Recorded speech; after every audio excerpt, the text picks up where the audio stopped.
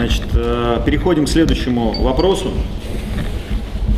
Следующий вопрос у нас об освещении проездов к учреждениям социальной сферы города. Но я бы расширил этот вопрос, в том числе у нас были проблемы в конце года по освещению некоторых улиц. Хусейн Хасан, что у нас с освещением проездов к учреждениям социальной сферы города? Накладывайте. Ну, в принципе, у вас есть наша информация. Значит, мы последние, у нас еще не только как бы подходы к каким-то социальным учреждениям, у нас и проблемы есть, и некоторые улицы у нас не освещены до сих пор, не говоря уж там о поселковых улицах. Мы в последние годы, в общем-то, тоже средства не выделяли на это, но мы постоянно экономия, которая у нас образовалась в результате конкурсов, где мы направляли всегда на освещение. Это мы так освещали Ленинскую, Комсомолу часть осветили, там Пушкинскую осветили, там улицу Студенческую осветили. Некоторые улицы, как только у нас экономия образовалась, несколько десятков тысяч или тысяч, мы каждый раз направляли их на освещение. Последние годы, естественно, экономия у нас уже сейчас, вот если прошлый год взять вообще, просто как бы отбирают, если экономия у нас есть. Естественно, мы эту работу, к сожалению, прекратили. Вот, как бы организовывать еще дополнительное освещение там, где у нас освещения нет. По этой программе, которую мы вот написали, это мы сделали еще запрос, кроме того, что у нас была информация, взяли информацию еще из дошкольных детских учреждений, из ГРАНО. Вот всю информацию мы собрали, примерно ее прикинули стоимость. Вы видите, тут есть и небольшие стоимости, 40-30 тысяч. 11 миллионов у вас программа, плюс 1,5 миллиона еще дополнительная программа. Совокупность там порядка 13 миллионов. Мы правильно понимаем? Правильно. Это осветить все проезды. Коллеги. Что материально, в принципе? Значит, у меня предложение. Вопросы, во-первых. Если вопросов нет, тогда у меня предложение. Значит, направить, рекомендовать администрации города Дзержинска рассмотреть и принять данную программу к действию, то есть изыскать денежные средства. Будут другие предложения? Если других предложений нет... И когда там, чтобы сроки доложили нам? В течение месяца. У нас процессуальные сроки 30 рабочих дней с момента поступления документов в администрацию города. Я думаю, вряд ли мы в этом году найдем средства на это. Потому что нам бы выжить в этом году. У нас очень много мероприятий, которые еще сегодня не обеспечены, те реальные мероприятия, которые должны быть в этом году. Вот вы говорили вопрос, это вопрос освещения городского. У нас нету стопроцентно пока обеспечения оплаты за освещение городского. Это и вопросы уборки городских территорий. То есть вряд ли мы сможем заниматься вот реконструкцией освещения в других местах, пока мы не решим те текущие проблемы, которые мы должны оплатить в этом году. Я, значит, такое же, опять же, предлагаю изменить предложение, значит, рекомендовать администрации программу принять однозначно, а к вопросу финансирования вернуться по, значит, по исполнению бюджета за 2 квартала. То есть сейчас у нас световой день идет как бы на прибавку. Давайте учтем в бюджете следующего года. Вот я согласен, а вот попробовать учесть это в бюджете следующего года, это более реально, чем в этом году эти деньги. Олег Викторович, я все-таки предлагаю обратиться еще к депутатам за помощью. Вот у нас с Павлом Михайловичем одна школа на округе, и ничего страшного, если депутаты возьмут шефство над определенными школами и поставят там по 2, по 3 светильника. Вопрос только единства подключения к общегородским сетям. Программа должна предусматривать все финансирование, вы предлагаете, да? Ну, к чему как бы депутатам не обратиться? Мы сейчас к депутатам собираемся еще обратиться по стеллам, которые у нас во всех поселках, посвященных там погибшим в Великой Отечественной войне. Смысл ко всем обращаться? У нас 3 депутата от поселка. Я на них не намекаю.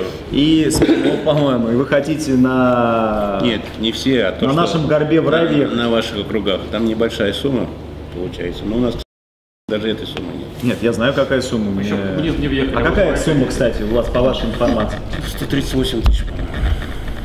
Все на все. Уважаемые коллеги, сейчас что рассуждать? Давайте первую программу принимать надо, а вот уже источник финансирования там... Вы оставляете свое предложение или прислушаетесь к предложению с Хусейна Хасановича?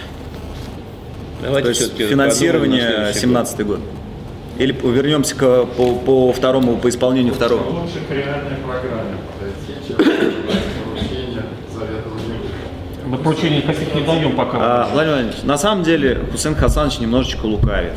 Значит, лукавит. Я вам даже сейчас скажу почему.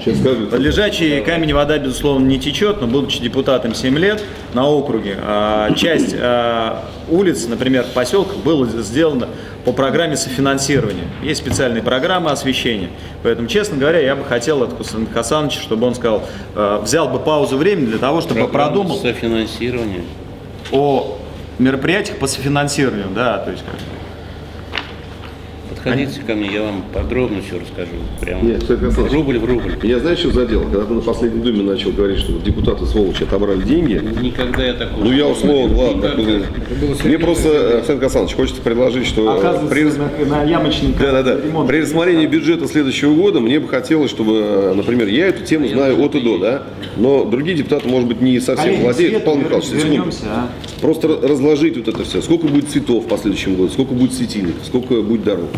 Прям показательно это сделать. Коллеги, что мы будем делать с освещением? Мы поручим проработать вопрос финансирования.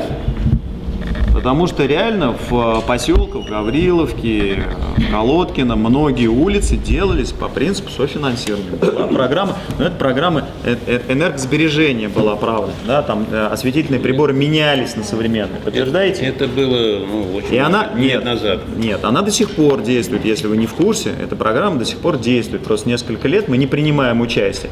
Значит, не принимаем участие, Хусейн Хасанович, я вам напомню почему. Потому что 2 года назад, по-моему, Тихомиров был там замглавой, у нас причем деньги на софинансирование этой программы были, но она была зарублена, потому что Тихомиров сказал, что вы заключите энергосервисный контракт, который до сих пор не заключен. Это не Тихомиров, это Виноградов сказал. Ну, давайте без персоналей. Ну, вы же называете фамилию. Да. Сабитов. Поэтому программы софинансирования, они есть, коллеги.